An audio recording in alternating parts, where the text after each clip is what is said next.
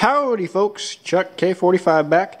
And what do I have to show for you tonight? Well, I bought something. I bought a 3,000 pound Budgit brand A-frame lift.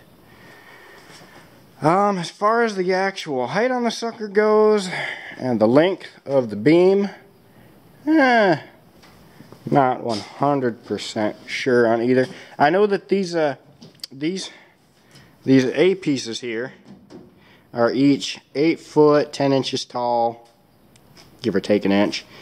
The casters, I haven't measured to see how much they bump it up. These casters actually were not original to this. These came off of a different industrial, or out of a different industrial setting. This used to be bolted to the floor, and then the guy that I bought it from, who's also the one who sold me the 340 combine, and or sorry, not the 340 combine, the 340 tractor and my 45 combine.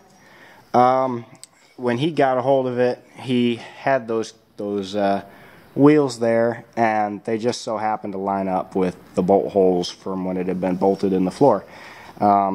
This used to be in, we had a very long discussion that involved partially this, and then it went on to forklifts, and then it went on to old tractors and things like that. So I could be completely and totally wrong here, and I definitely don't want to be wrong.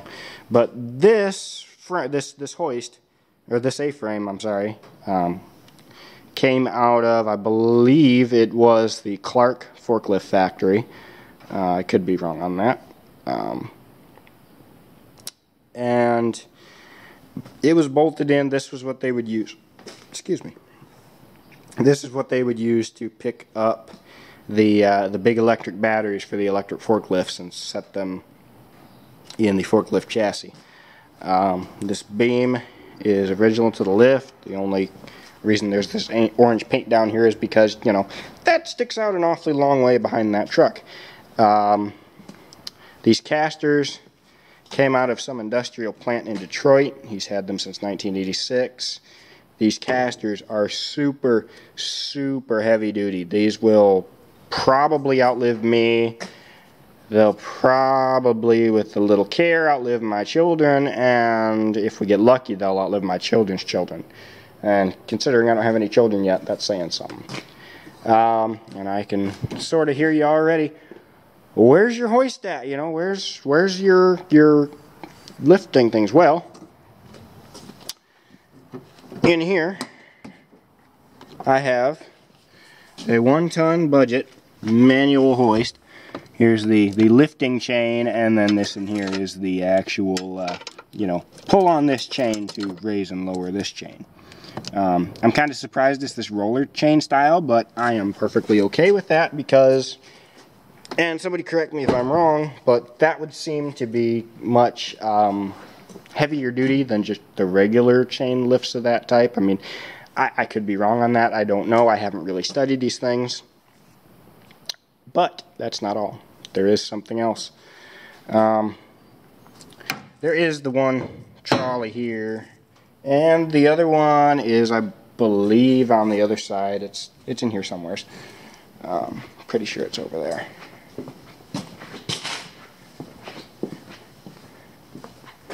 I think down in here yep, up in here is the other trolley. I know, I'm sure. There's a caster, the other caster's here. Maybe the other ones are underneath the spare. Oh, no. Yep, no. That's up here somewhere. Not important right now. What is important is the fact that that's not the only hoist I have. While I was there, the guy who was helping him work on his backhoe says, "Hey, you want, oh, that's got a manual hoist. You want an electric hoist for that?" I'm like, well, you know, I mean, I'm not gonna say no. So he goes, well, I got just the thing. So he ran home and grabbed this Budgit brand electric hoist, 1-ton, with the same type of chain. I haven't exactly looked at this very hard yet. I sort of saw it, you know, saw what it was, and so I'm pretty happy with that. And he sold me that for 50 bucks. So I spent $400 on the A-frame with, you know, the casters, and then that manual one, and then I paid 50 bucks for the other. What I'm going to use this for, among other things, is it is certainly going to get used to help support the rear of this tractor, right there where the bell housing is. I'll just roll it over the back of the tractor and put chains, one chain on either side of the bell housing of that tractor, and then we can put the engine on with the cherry picker, and it'll be all hunky-dory and safe that way. After that gets done, more than likely after anyway, I'm going to attempt to roll it outside the back door, because I'm not going to roll it around this way.